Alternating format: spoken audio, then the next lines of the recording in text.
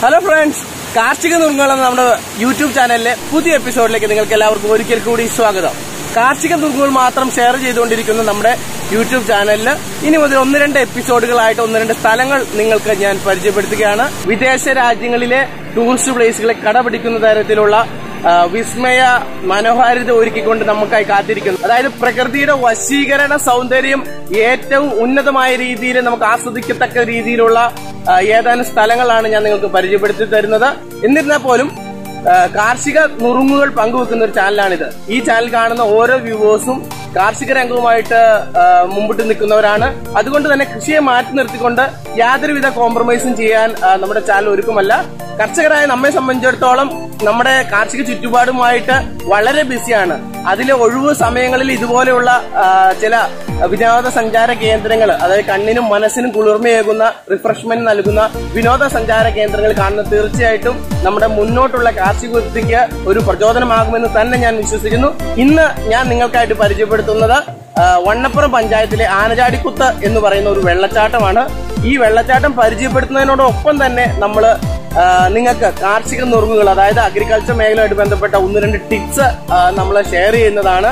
അതുപോലെ നാളെ അടുത്തതായിട്ട് നമ്മൾ അപ്ലോഡ് ചെയ്യാൻ പോകുന്നത് വണ്ണപ്പുറം പഞ്ചായത്തിൽ തന്നെ ഒരു അത്യുഗ്രൻ ടൂറിസ്റ്റ് പ്ലേസ് ആയ കോട്ടപ്പാറ വ്യൂ പോയിന്റ് ആണ്.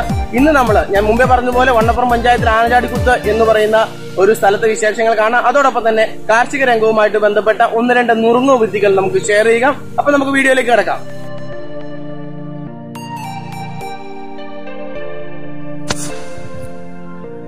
കിഴക്കു പടിഞ്ഞാറായി തൂക്കായി ചെരിവുള്ള ഭൂമി ഓർക്കിഡ് കൃഷിക്ക് പറ്റിയതല്ല.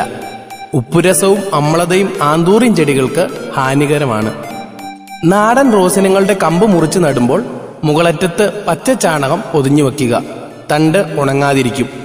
വേഗത്തിൽ വേരുപിടിക്കുകയും ചെയ്യും. ഗ്ലാഡിയോലസ് കിഴങ്ങിന് 3 മാസം വരെ സുഷുപ്താവസ്ഥയുണ്ട്. കിഴങ്ങുകളിൽ നിന്നുമുണ്ടാകുന്ന ഗ്ലാഡിയോലസ് 2-3 മാസത്തിനകം പുഷ്പിക്കും. വിത്തുകളിൽ നിന്നുള്ളതാണെങ്കിൽ പുഷ്പിക്കാൻ 2 വർഷം വേണം. അന്തരീക്ഷത്തിലെ താപനില കുറച്ച് കൃഷി ചെയ്യുന്ന പക്ഷം റോസാ പുഷ്പങ്ങളുടെ വലിപ്പം കൂട്ടാനാകും. ചൈനീസ് മൈലാഞ്ചി അഥവാ ഫില്ലാന്തസ് വേനലിൽ മുറിച്ചു നട്ട് തണൽ നൽകി ദിവസവും നനച്ചാൽ ശക്തിയോടെ തഴച്ചു വളരും.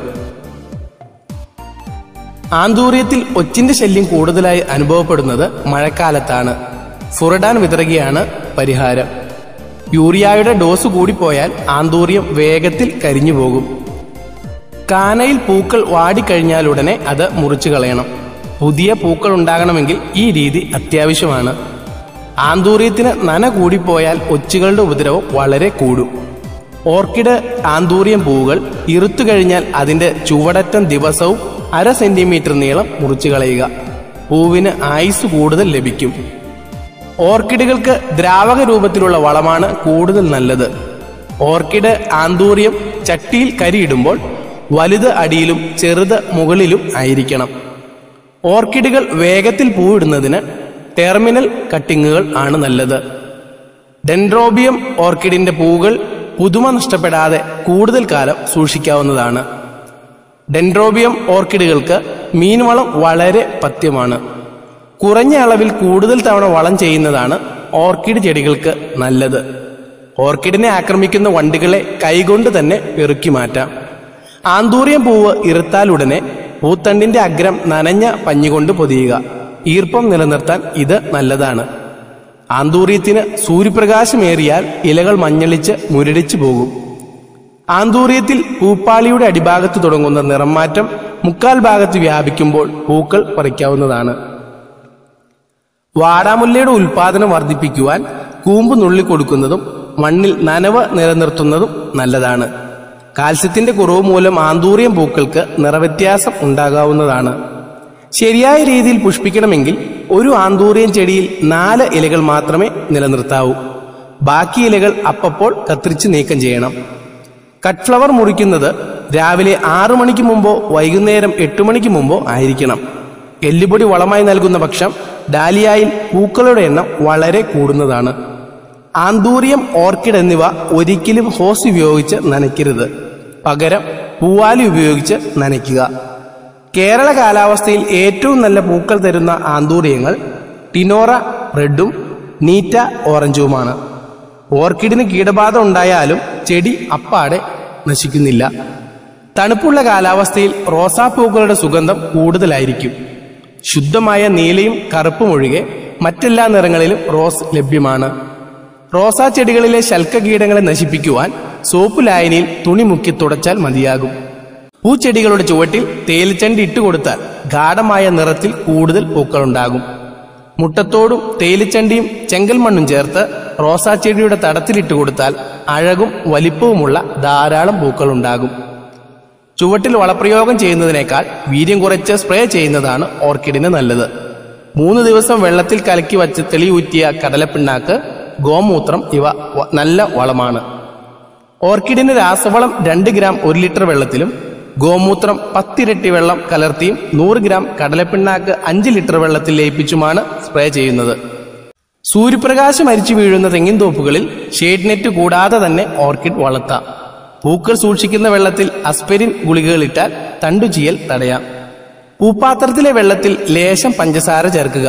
പൂക്കൾ നവജീവൻ പ്രാപിക്കും. ഏതാനും തുള്ളി പാലോ വിനാഗിരിയോ ഇളം ചൂടുവെള്ളത്തിൽ നന്നായി കലക്കി സ്പോഞ്ച് കൊണ്ട് മുക്കി ഇലച്ചെടികളുടെ ഇലകൾ തുടച്ചാൽ അവയുടെ ഭംഗിയും കാന്തിയും തിളക്കവും വർദ്ധിക്കുന്നു. പൂക്കൾ സൂര്യരശ്മി തട്ടാതെ തണലത്ത് ഉണങ്ങി വച്ചാൽ കട്ട് ഫ്ലവറായി ഉപയോഗിക്കാവുന്നതാണ്. കാൽസ്യത്തിന്റെ കുറവ് കൊണ്ട് ആന്തൂറിയം പൂവുകൾക്ക് നിറഭേദം ഉണ്ടാകാറുണ്ട്. വീട്ടുമുറ്റത്ത് വളർത്തുന്ന കണിക്കൊന്ന, അശോകം, തുജ എന്നിവയുടെ വളർച്ച നിയന്ത്രിക്കുവാൻ വർഷകാലത്ത് തൊട്ടു മുമ്പ് ശിഖരങ്ങൾ കോതണം. ചെറുപ്രാണികളുടെ ഉപദ്രവത്താൽ ഗ്ലാഡിയോലസ് പൂക്കൾ നശിക്കാറുണ്ട്. പൂവ് വളരെ മൃദുവായതിനാൽ കീടനാശിനി പ്രയോഗം അത്ര നല്ലതുമല്ല. ഇതിന് പരിഹാരമായി പെരുവലം എന്ന ചെടിയുടെ 3 കിലോ ഇല ചതച്ച് 10 ലിറ്റർ ഗോമൂത്രത്തിൽ കലർത്തി ഒരു രാത്രി മുഴുവൻ വയ്ക്കുക. പിറ്റേന്ന് രാവിലെ ഇത് അരച്ച് വെള്ളവും ചേർത്ത് 200 ലിറ്റർ ആക്കുക. 1 ഏക്കറിലെ ഗ്ലാഡിയോലസ് ചെടികൾക്ക് ഇത്രയും ലായനി മതി. വൈകുന്നേരം മാത്രം ഈ മിശ്രിതം ചെടികളിൽ തളിക്കുക. പൂക്കളിലും വീഴാൻ ശ്രദ്ധിക്കണം. പിന്നീട് പ്രാണിയോ പുഴുവോ പൂക്കളെ ആക്രമിക്കുകയില്ല. ശാഖകളില്ലാതെ നേരെ മുകളിലോട്ട് പോകുന്ന ഓർക്കിഡുകൾ ചട്ടിയുടെ മധ്യഭാഗത്ത് നടണം. അല്ലാതെയുള്ളവ ചട്ടിയുടെ അരികു ഭാഗത്ത് നടുക. ഓർക്കിഡുകൾക്ക് ഉച്ചയ്ക്ക് 1 മണി മുതൽ 3 മണി വരെയുള്ള സൂര്യപ്രകാശം നേരെ കിട്ടുന്നത് നല്ലതല്ല. ഓർക്കിഡ് ചെടികൾക്ക് നന അധികമാകരുത്. പകൽ സമയത്ത് 10നും 3നും ഇടയ്ക്ക് വെള്ളമൊഴിക്കുക. ഓർക്കിഡ് പൂങ്കുലയിലെ ആദ്യത്തെ 4-5 പൂങ്കുലകൾ വിരിഞ്ഞാലുടനെ കുല മുറിച്ചെടുക്കാം. ഏത് വാസനാദ്രവ്യം ഉണ്ടാക്കുന്നതിനും അടിസ്ഥാന ഘടകം പനിനീർ തൈലമാണ്. പൂമൊട്ട് കഷ്ടിച്ചിതളുകൾ വിടർത്താൻ തുടങ്ങുമ്പോൾ പനിനീർ പൂവ് നുള്ളണം. ആന്തൂറിയം കൂടുതൽ പൂവ് തരുന്നത് ജൂലൈ മുതൽ സെപ്റ്റംബർ വരെയുള്ള കാലത്താണ്. കേരളത്തിലെ കാലാവസ്ഥിതി പുൽത്തകിടിക്ക് ഏറ്റവും അനുയോജ്യം കറുക പുല്ലാണ്. ഏറ്റവും കൂടുതൽ സ്ഥലത്ത് ഏറ്റവും കൂടുതൽ ചെടികൾ നടുന്നതിനുള്ള മാർഗമാണ് ചട്ടിയിൽ നടുക എന്നുള്ളത്. ട്രോപ്പിക്കൽ എക്സോട്ടിക്സ് എന്നറിയപ്പെടുന്ന ഇലച്ചെടികൾക്ക് വിദേശത്ത് നല്ല കമ്പോളമാണ്. ആലുവർഗത്തിൽപ്പെട്ട അരയാൽ, പേരാൽ, ബെഞ്ചമിന, പൈൻ എന്നിവ ബോൺസായി ആക്കാൻ ഉത്തമ വൃക്ഷങ്ങളാണ്. മുല്ല കാട്ടുചെടി പോലെ വളരുവാൻ അനുവദിച്ചാൽ അതിൽ അധികം പൂക്കൾ ഉണ്ടാകുകയില്ല. രാവിലെയും വൈകുന്നേരവും ഇളവയിൽ ഏറ്റുവളരുന്ന ചെടികളിൽ നിന്നാണ് കൂടുതൽ പൂക്കൾ കിട്ടുന്നത്. ആന്തൂറിയത്തിൽ 1 ഇല വിരിഞ്ഞാൽ അതോടൊപ്പം 1 പൂവും വിരിയും. റോസാ ചെടിക്ക് ദിവസേന 8 മണിക്കൂർ സൂര്യപ്രകാശം ആവശ്യമുണ്ട്. തറയിൽ വളർത്തുന്ന റോസിന് ചുറ്റും ഉമ്മി ചേർത്ത ചാണകക്കട്ടകൾ അടുക്കുക. അത് മണ്ണിലെ ഈർപ്പം നിലനിർത്തുന്നു. കൂടാതെ നനയ്ക്കുമ്പോൾ കുറേശ്ശെയായി വളാംശവും ചെടിക്ക് ലഭിക്കുന്നു. ക്രോട്ടൻ ചെടികളിൽ അധികം വെയിൽ തട്ടരുത്. അങ്ങനെ വന്നാൽ ഇലകളുടെ നിറം മങ്ങും. ചിലപ്പോൾ ഇല കരിഞ്ഞുപോയെന്നും വരും.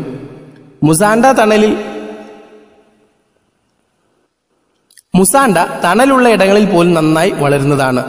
ഹൈഡ്രാഞ്ചിയ വേനൽക്കാലത്ത് ദിവസവും നനയ്ക്കണം. നനയ്ക്കാത്ത പക്ഷം ഇലകൾ വാടിത്തുടങ്ങും. സിലോഷ്യ അഥവാ കോഴിപ്പൂ പൂക്കൾ ഉണങ്ങിയെടുത്ത് പൂപ്പാത്രത്തിൽ വയ്ക്കാവുന്നതാണ്. അങ്ങനെയെങ്കിൽ പൂവുകൾ കൂടുതൽ കാലം കേടുകൂടാതെ ഇരിക്കും. ഡാലിയ വിത്തിൽ നിന്നെന്ന പോലെ കിഴങ്ങുകൾ, കമ്പുകൾ എന്നിവയിൽ നിന്നും നട്ടുവളർത്താം. എന്നാൽ കിഴങ്ങ് ഉപയോഗിച്ച് നട്ടുവളർത്തുന്ന ഡാലിയാണ് ശരിയായ വർഗ്ഗഗുണം കാണിക്കുന്നത്. ഡാലിയയുടെ കിഴങ്ങ് തണ്ടിന്റെ ഒരംശത്തോടു കൂടി പാകിയല്ലെങ്കിൽ മുളയ്ക്കുകയില്ല. കാരണം തണ്ടിലാണ് മുട്ടുകൾ ഉള്ളത്. പെറ്റൂണിയ ചെടികൾക്ക് പടരുന്ന സ്വഭാവം ഉള്ളതുകൊണ്ട് തൂക്കുചട്ടികളിലും ഇവയെ ആരോഗ്യത്തോടെ വളർത്താം. എന്നാൽ ഇവയ്ക്ക് വെയിൽ അത്യാവശ്യമാണെന്നതും ഓർത്തുകൊള്ളുക. ഓർക്കിഡിന് ശരിയായ തോതിൽ സൂര്യപ്രകാശം കിട്ടുന്നുണ്ടെങ്കിൽ ഇലകൾക്ക് തത്തപ്പച്ച നിറമായിരിക്കും. ഇലകളുടെ നിറം കറുത്തതോ വിളറിയതോ ആയ പച്ചനിറമാണെങ്കിൽ സൂര്യപ്രകാശം ശരിയായ അളവിലില്ല എന്ന് മനസ്സിലാക്കാം. തുറസായ സ്ഥലത്ത് ഓർക്കിഡ് കൃഷി ചെയ്യുന്നതാൽ കൃഷിപ്പണികൾ ലഘൂകരിക്കാം, ചിലവ് കുറയ്ക്കാം. തെക്കുവടക്കായി ചെരിവുള്ള ഭൂമിയും നിരപ്പുള്ള ഭൂമിയും ഓർക്കിഡ് കൃഷിക്ക് പറ്റുന്നതാണ്. ഓർക്കിഡ് ചെടി പുഷ്പിച്ചു നിൽക്കുമ്പോൾ പത്രപോഷണം നടത്തരുത്. നേരിട്ട് സൂര്യപ്രകാശം ലഭിക്കാതെ തന്നെ പുഷ്പിക്കുന്ന അപൂർവം ചെടികളിലൊന്നാണ് ആന്തൂറിയം. പൂർണ്ണ വളർച്ചയെത്തിയ കാക്കട്സ് എല്ലാ വർഷവും പുഷ്പിക്കേണ്ടതാണ്. കാക്കട്ട് ചെടികൾക്ക് മഴക്കാലത്ത് അധികമായി നനയ്ക്കാതെ സംരക്ഷണം നൽകേണ്ടതാണ്. കള്ളിച്ചെടികൾ ഏതു ചുറ്റുപാടിലും വളരുന്നതിനായി സ്വയം ക്രമീകരണം ചെയ്യാറുണ്ട്. ഇരുമ്പ്, മഗ്നീഷ്യം എന്നിവയുടെ കുറവ് മൂലം പുൽത്തകിടിയുടെ പച്ച നിറം മാറി മഞ്ഞ നിറമാകാൻ ഇടയുണ്ട്. ഗൃഹാന്തർ സസ്യങ്ങൾക്ക് മഴക്കാലത്ത് 6 ദിവസത്തിലൊന്നും വേനൽക്കാലത്ത് 2 ദിവസത്തിലൊന്നും മാത്രം ജലസേചനം ചെയ്താൽ മതിയാകും. പുഷ്പാലങ്കാരത്തിന് ലോഹനിർമ്മിതമായ പാത്രങ്ങളെക്കാൾ മണ്ണോ സ്ഫടികമോ കൊണ്ട് നിർമ്മിച്ച പാത്രങ്ങളാണ് ഉത്തമം. പൂക്കൾക്കിടയിലൂടെ എപ്പോഴും സുഗമമായ വായുസഞ്ചാരം ആവശ്യമായിരിക്കുന്നതിനാൽ പൂപ്പാത്രത്തിൽ ഒരിക്കലും ക്രമാതീതമായി പൂക്കൾ കുത്തി നിറയ്ക്കരുത്. പൂപ്പാത്രത്തിൽ അല്പം തുരിശു ചേർത്താൽ ഫംഗസ്, ബാക്ടീരിയ എന്നിവയുടെ ആക്രമണം മൂലം പൂക്കൾ വാടിപ്പോകുന്നത് തടയാം. ഓർക്കിഡിന്റെ വേരുകൾ അന്തരീക്ഷത്തിൽ നിന്നും വളവും വെള്ളവും സംഗ്രഹിക്കുന്നു. വൈകുന്നേരം 5-5:30 മണി സമയത്ത് കുറ്റിമുല്ല പൂവുകൾ പറിച്ചാൽ നല്ല ദൃഢത കിട്ടും. നന്നായി പരിചരിക്കുന്ന ഓർക്കിഡ് ചെടിയിലാണെങ്കിൽ ഓർക്കിഡ് പൂവ് 3 മാസത്തോളം കേടുകൂടാതെ തന്നെ നിലനിൽക്കും. ഡുറാൻഡയുടെ കായകളിൽ നിന്നെടുക്കുന്ന ചാറിന് കൊതുകിന്റെ കൂത്താടിയെ നശിപ്പിക്കുവാൻ കഴിയും. ഹൈഡ്രാഞ്ചിയ ചെടികളിൽ ശരിയായ രീതിയിലുള്ള കൊമ്പ് കോതൽ അത്യാവശ്യമാണ്. തന്മൂലം മെച്ചപ്പെട്ട തോതിൽ പുഷ്പിക്കുകയും ചെയ്യും. ഹായ്, എപ്പിസോഡ് എങ്ങനെ ഉണ്ടായിരുന്നു? സൂപ്പർ സ്ഥലമല്ലേ? അപ്പോൾ ഈ സ്ഥലത്തിനെ കുറിച്ച് കൂടുതൽ അറിയേണ്ടവർ ഇതിൻ്റെ ഇടയിൽ കമൻറ്റിലായിട്ട് രേഖപ്പെടുത്തുക. ഞാൻ ഡീറ്റെയിൽസ് ഒക്കെ തരുന്നതാണ്. നിങ്ങൾ എന്തെങ്കിലും നിവൃത്തിയുണ്ടെങ്കിൽ സ്ഥലം വന്ന് കാണുക, ആസ്വദിക്കുക, കുടുംബമായിട്ട് തന്നെ വരിക.